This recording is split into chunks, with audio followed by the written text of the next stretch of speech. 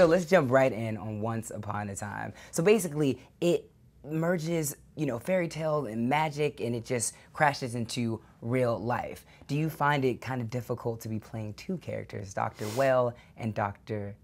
Frankenstein? No, I mean, the whole reason I took the show was to play Dr. Frankenstein, so it took about a year to get into it, and you know, I was like, when am I gonna be able to put on the guy liner? When am I gonna put the steampunk stuff on and get in the black and white world? The black and white world was a complete surprise. I didn't know we were gonna do it in that, but I don't find it that difficult. You know, I do like an English accent with the Frankenstein character, which I don't think the creators really like. That is so dope.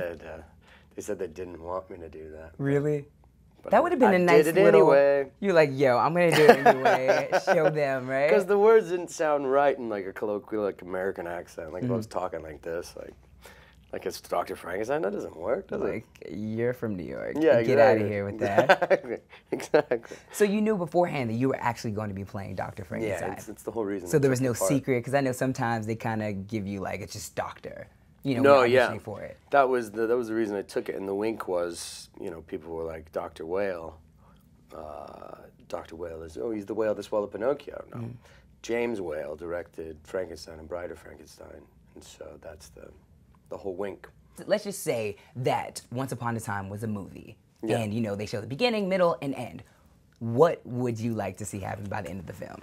I'd like to see Dr. Whale, Dr. Frankenstein, be the star. That's what I'd like to see.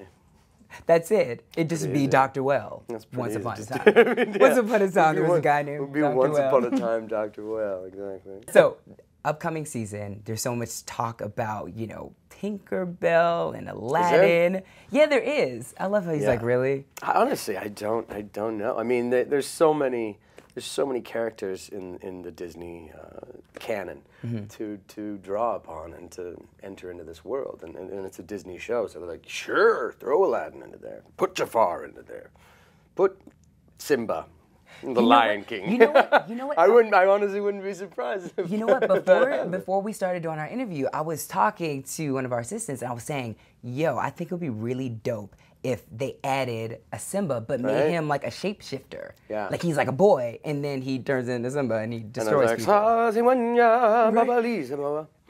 Yeah, they don't turn into like a freaking parody. I'd watch that. All right, you guys, that does it for me and David Anders. Once Upon a Time will be back on ABC this fall. And don't forget to stick with us right here on Celebified for your latest dose of entertainment news. I'm Ruba, signing off.